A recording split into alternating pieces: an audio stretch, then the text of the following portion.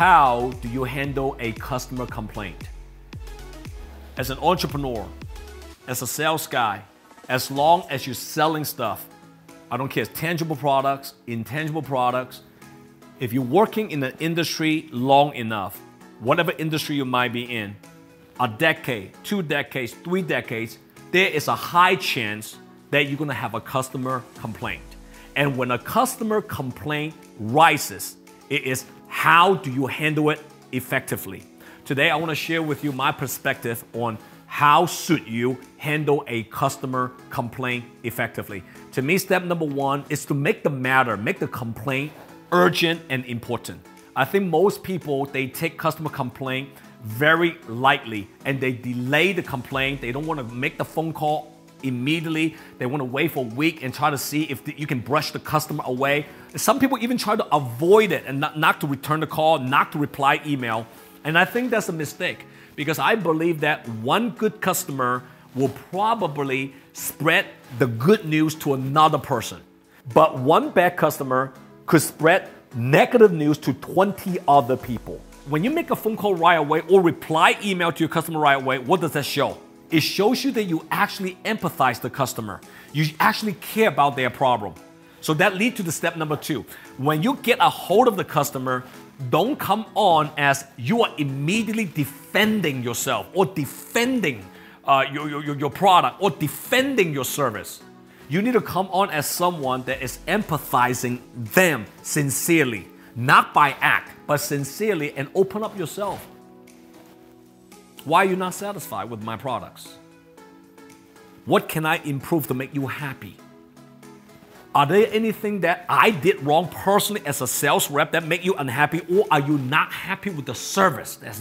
That's important. Sometimes the customer is not happy with you personally, they're happy with the product. But some customers, they're not happy with the products, but they're okay with you. And sometimes they're not happy with the both. You need to be asking those questions. So when you come on as someone that empathizes other people's problems, madness, complaints, then it will also show that you're in a totally different level of professionalism because you don't come on as defending, aggressive, and just kind of ignore your customer totally, or being so aggressive on telling them they are wrong. Even though sometimes, and most times, they could be wrong, but you still need to listen to what they're saying. Then the third step of how to handle a customer complaint, it is now re-explain your product, right? Re-explain what they purchased. If it's a tangible product, re-explain the value of that product. If you're selling service, re-explain the value of that service. Sometimes customers might just misunderstood what they bought. It's called the buyer's remorse.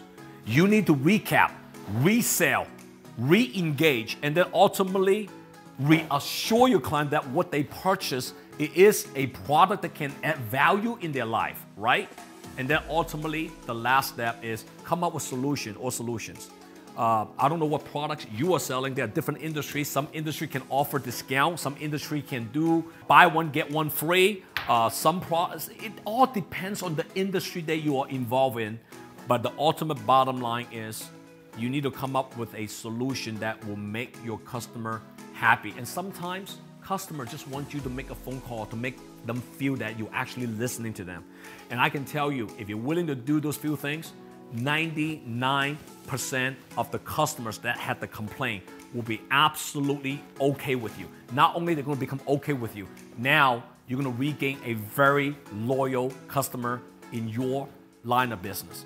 JW here, and I hope this helps. See you next time. JW here. If you like my content, comment below and download my JW Just Win app. See you next time.